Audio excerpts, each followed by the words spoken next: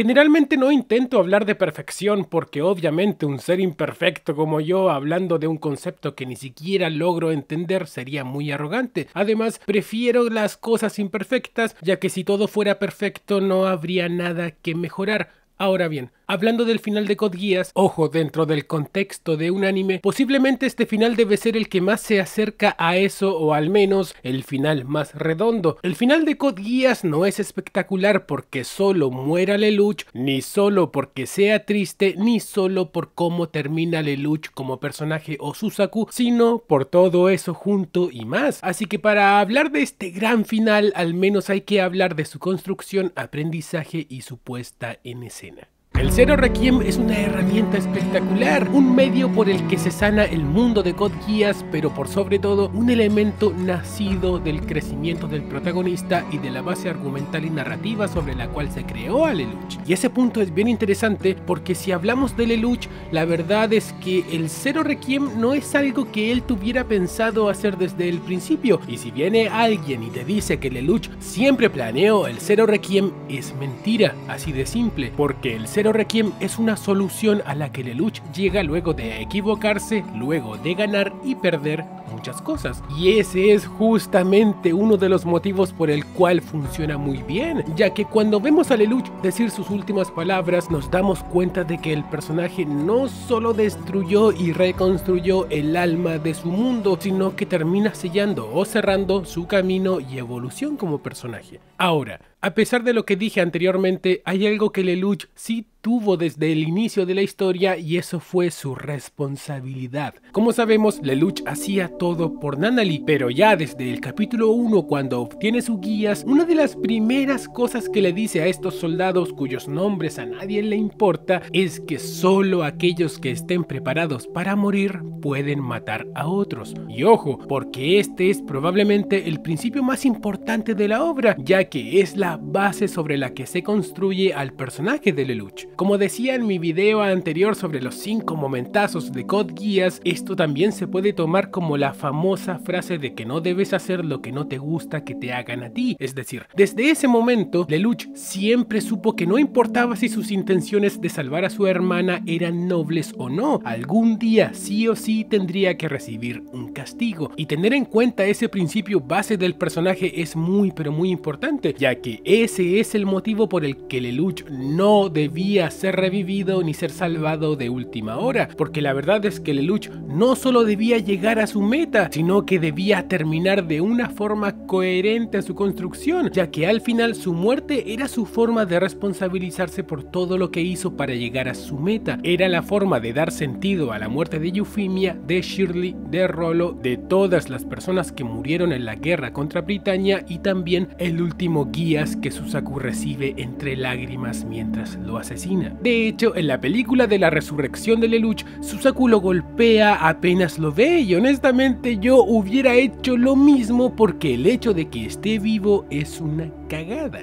Pero bueno, aunque la base del Zero Requiem es la de responsabilizarse por sus actos, además de eso habían otros elementos, como el aprendizaje. El Lelouch de R1 solo veía a Nunnally, obviamente también quería a Suzaku y a sus amigos de la academia, pero en esencia su única meta era un mundo en el que Nunnally fuera feliz. Por otra parte, el Lelouch de R2 es un poco diferente. Entre su derrota en Kaminejima y sus vivencias a lo largo de R2, el personaje entiende que hay más en el mundo, hay más personas que sufren y merecen ser felices. Ya no todos son peones, sino que hay más personas a su lado. Su compromiso con Sichu se fortalece, Karen ya no es solo su as, sino que es una compañera y sus amigos son una razón importante para construir un mundo diferente también. Ahora, lo importante de esto es que es algo que se va armando sin que él lo note y que recién explota cuando derrota a Carlitos, donde se da cuenta de que el mundo no puede seguir así, que hay que hacer algo para cambiarlo y que la única forma de que su hermana sea feliz es en un mundo en el que las demás personas también sean felices y para eso hay que generar un impacto en sus corazones. Ya con todo eso, su base argumental, su deseo de que su hermana sea feliz y todo lo que aprendió, recién aquí es cuando la idea del Zero Requiem nace.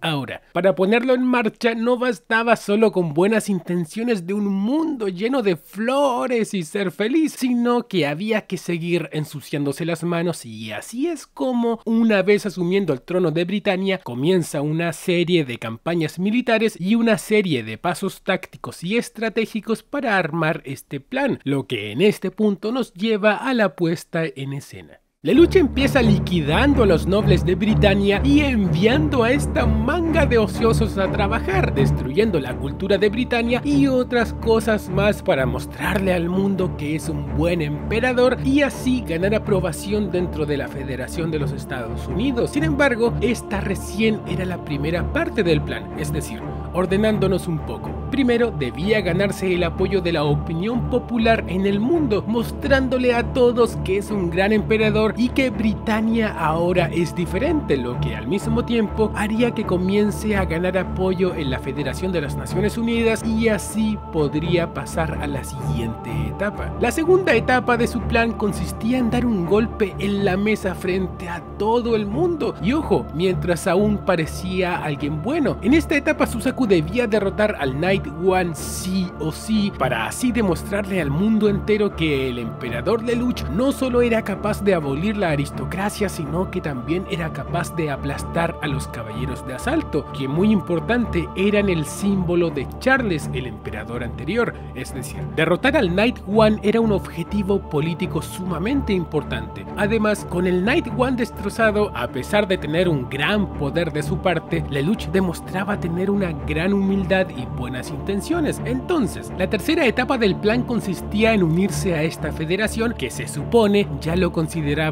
un buen aliado. Para esto solicitó que el voto se hiciera en la Academia Ashford, que era un sitio neutral. Ahora, eligió ese lugar por dos motivos. El primero y el más importante era Nina, quien era un objetivo táctico esencial para su plan, ya que al ser la creadora de los Fleya, muchos países del mundo la estaban buscando para producir esta arma en masa. Sin embargo, Lelouch la veía de otra forma. En vez de buscar su producción en masa, lo que Lelouch buscaba era la forma de anularlo para así detener a Schneisel, y para eso necesitaba sí o sí a Nina. El segundo motivo es más que obvio, ya que eligió la Academia Ashford porque si lo hacían un país de la Federación detectarían que su ejército estaba al acecho, y eso también se aplicaba a Suzaku. Pero bueno, siguiendo con la tercera etapa, al final de esta parte le mostraría la supuesta verdadera cara del emperador Lelouch, ya que en este punto de la historia hay que tener en cuenta que habían 4 facciones importantes en el mundo. Una estaba compuesta por aquellos nobles o personajes de Britania que lo rechazaban como emperador, ya sea si es porque eran leales a Charles o porque Lelouch les quitó sus beneficios como nobles, pero con la muerte del Knight One esa facción estaba prácticamente liquidada. Otra de las facciones era la que apoyaba a Schneisel. Con estas dos primeras no hacía falta enemistarse porque ya se lo querían rajar. La tercera facción era la de Britania, que estaba bajo el poder del Geass, y la última era la facción de las Naciones Unidas y que era la única que lo estaba viendo con buenos ojos, es decir, tenía que apuñalarlos por la espalda para así convertirse en el enemigo número 1 del mundo. Y entender esto es muy importante, ya que la última guerra de Code Geass, aunque nadie lo notara, más que una guerra militar, era una guerra de símbolos. Lelouch no competía tanto con Schneisel, sino con el Fleya y el Damocles, y dicha competencia era por ser el símbolo de odio a nivel mundial. Mientras que Schneisel era solo un agregado del Damocles que él mismo creó, lo que Lelouch logra es absorber cualquier percepción de odio hacia esa arma, haciendo de dicha arma una extensión de su propia maldad ante los ojos de la gente. De ahí en adelante solo quedaba la última etapa del plan, en la que habían dos